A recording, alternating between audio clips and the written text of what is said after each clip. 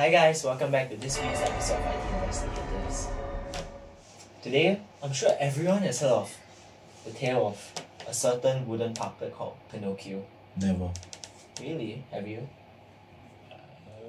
Guys, those goes too long, yeah? It's basically a puppet who was created by a lonely craftsman whose nose, as Genghis Khan has said, gets longer whenever he likes. But he's not the only famous puppet we know about. Do you know any famous puppets? Okay, though that's towards the horror side, but yes, I get your point. But like more a non-horror Family friendly. related. Also can Elmo? Elmo. Anyone else? Elmo, but yeah, the whole Sesame Street. Yeah. Huh? What is Elmo? Elmo is a puppet, lah. Yeah. Then there's also the Muppet. Okay. The Muppets, Muppets. yeah. I don't know, what are the puppets? Yeah. Yoda. Yeah, Yoda was a puppet. Yoda was a puppet. Yeah, at least in the original. The trilogy. original he was puppet. Then he was slowly shifted over to CGI. Mm. Yeah, but that basically sums up about it. But do you know puppets were derived from marionettes? What's man?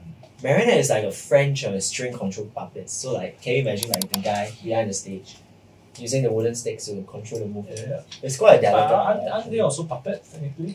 Yeah, but they're like the more ancient ones. The puppets we're talking about, the main focus like the Muppets and the Sesame Street are mostly hand puppets where they're being using like the glove and then they stick their hand So it's slightly and then they different. can control it a bit. So that's a bit easier.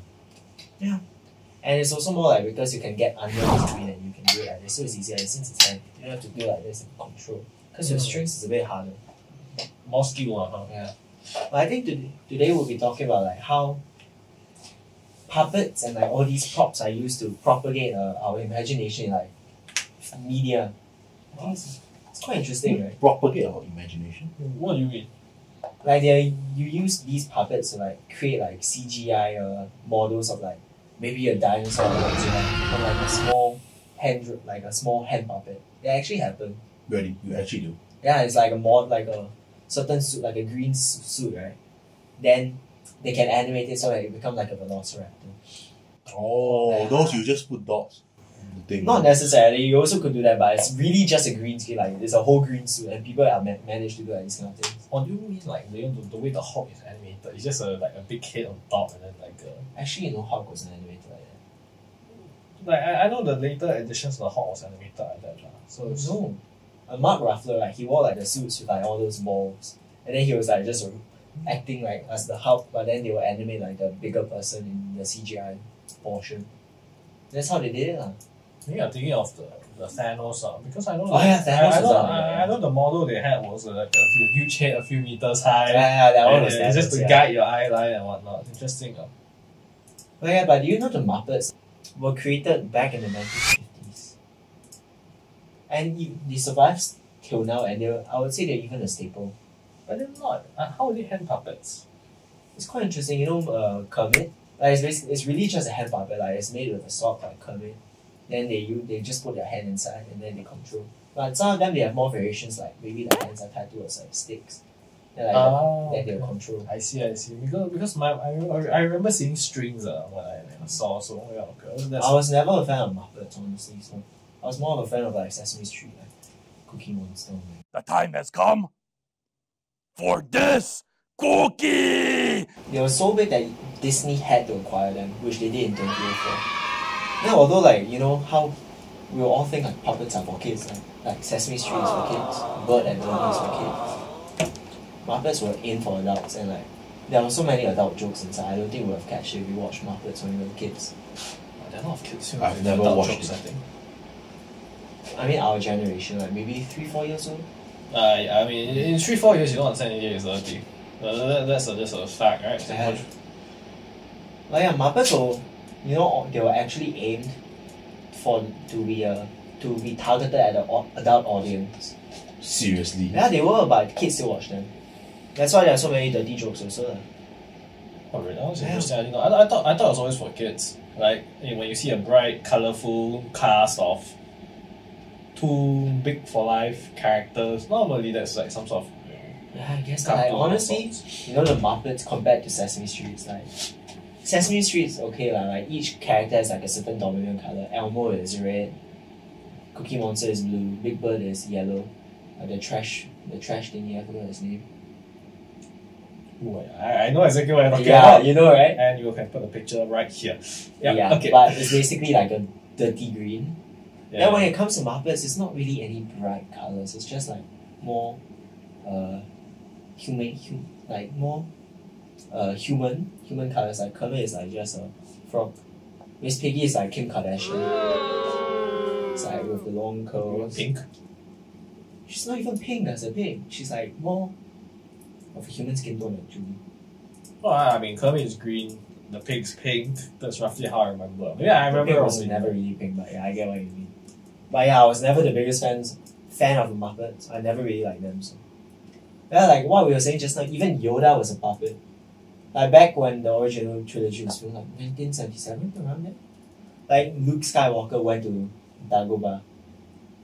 Yeah.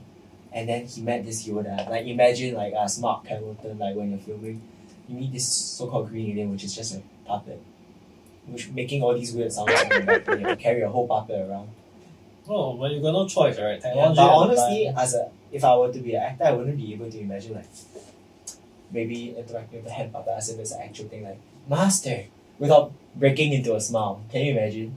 That's why you're not an actor. Yeah, exactly. No one here is. Yeah, it's quite interesting how they managed to do it. But although even now, sequels for Star Wars, which was made in 21 around there, they managed to animate Yoda finally instead of a puppet one. But I mean, the puppet one was pretty good though. It was pretty good. It looks legit. For its when it was made, it was pretty good.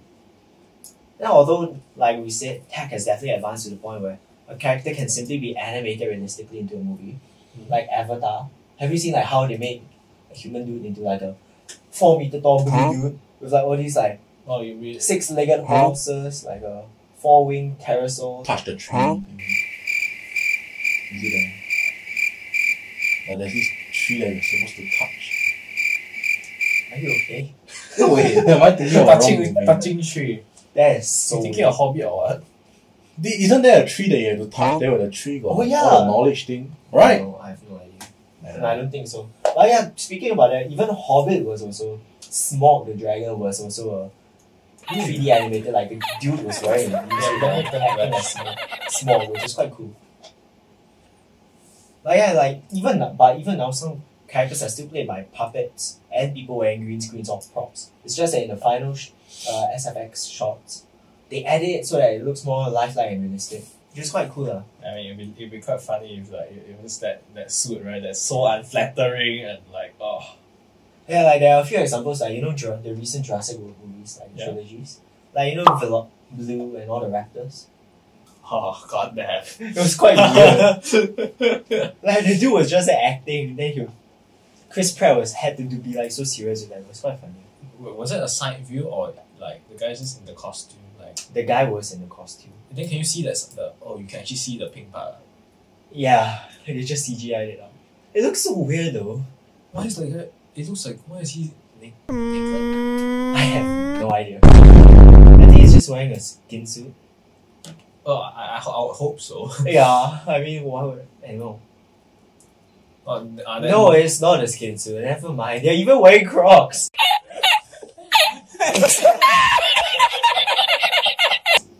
Oh, this scene just hits different. Yes. Well, moving on. Yeah, I just ruined your childhood. So it's Oh, what okay. is this? The live action Jungle Book. I forgot the main character's name actually. But you know how MOWLGI or something, right? I have no idea how to pronounce it and I will not attempt to pronounce it. But basically the main character. Yeah.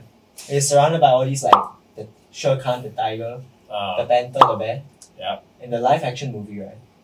Like he was living with a tribe of wolves, right? You know how the wolves are animated? It was just the actor sitting down there. And the wolf was a guy holding a wolf head. It was a puppet of a wolf head. It wasn't even like anything else, it was just a wolf head. Seriously. The mighty power of imagination. And then they managed to animate it until it was super realistic. Then Guardians of the Galaxy. I'm sure everyone knows Drax. Who is that? Why is Gamora? You mean Rocket Raccoon? Drax and Rocket Raccoon. I thought Rocket Raccoon was a bigger example. Cause like No. What I mean is like there was like this scene where Drax was comforting Rocket Raccoon by patting his head, right? Oh, that one. Yeah, and basically that scene was basically Drax patting the Why are we still here? Yeah, it looked quite funny. It was hilarious. But the weirdest one was Twilight. I don't think I'll ever watch Twilight because it's so weird. It's like some weird fantasy romance genre. Vampire romance. That's so far as the reason I've not touched it. I have no idea. I only heard of it and I'm quite disgusted by it. But I'm the glad that you CGI have no idea. I'm Yeah, just you glad. should. This is the CGI. It isn't even a green suit or a blue suit. It's a grey suit with a guy just like, hey, I'm sexy.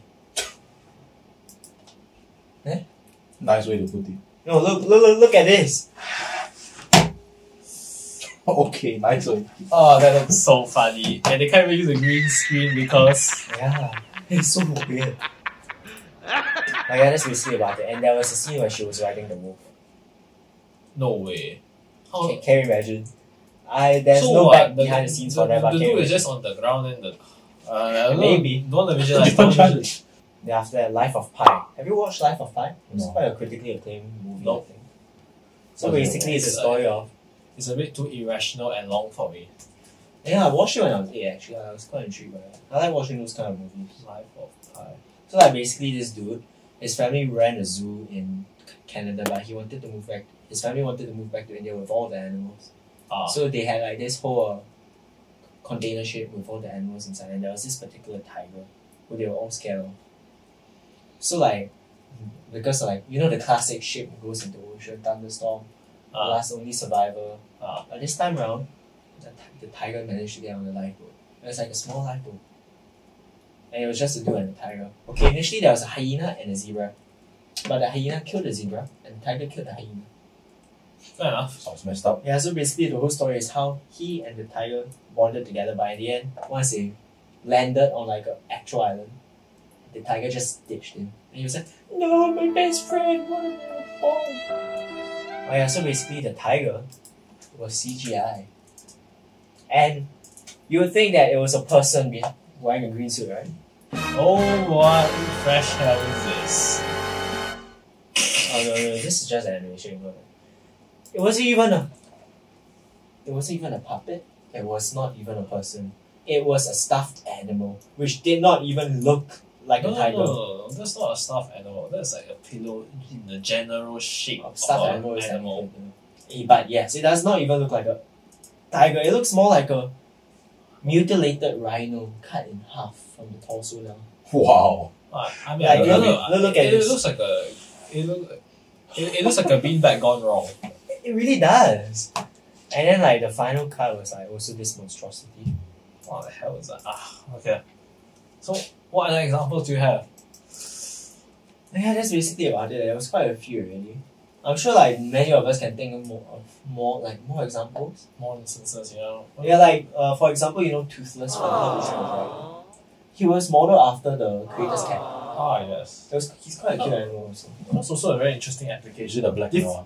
The black dragon, yeah. It's a different application of this, you know? Complete, a different different angle of using it. Yeah, but yeah, I think it was because of this, technology has also able to advance to a point where we're able to create like these realistic fantasy settings without like just using. We've moved on from using simply puppets into like 3D modeling in like a computer to make it look so realistic that you can't even tell the difference whether it's real or not. And like, can you imagine watching it? That's the sweet aroma of It fear. looks so realistic, like maybe you even get scared shitless. It's not, now it's very hard to differentiate, yeah? Yeah, but like even now with all these like green screen, CGI and all, the most crude of them all, hand puppets, are still being used today. I mean, Muppets, they're still so popular. Sesame Street is still so popular than Universal Studios. Like Singapore has USS. There's still a Sesame Street section for it. I mean, Sesame Street it never dies, I think. They've got so much produced. I guess it's true. But like, now there's so many weird children stuff, so I have no idea. Have you seen the Baby Shark collab? Oh, You know the collab I'm talking about, okay, right? okay. I think we should end the video here today. Alright. Thanks for watching today's video. Don't forget to like and subscribe and leave a comment down telling us what you think is your favorite instance of like these puppets in movies, or like maybe even 3D modeling in movies. And we'll see you next week. Bye bye. Bye. Bye bye.